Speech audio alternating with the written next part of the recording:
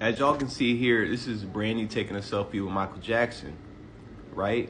But did y'all know that Michael Jackson had background vocals in Brandy's song It's Not Worth It on the Full Moon album? Did y'all know that? Starting in around this time right here, as you can see. Definitely give it a listen as well. Not only that, Brandy had background vocals on Michael Jackson's Invincible album as well, in Heaven Can Wait, around this time right here. And she also had background vocals on Unbreakable.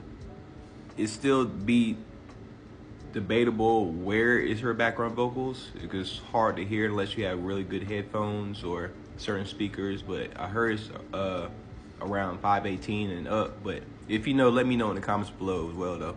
And as you know, Roddy Jerkins worked on both of these albums as well.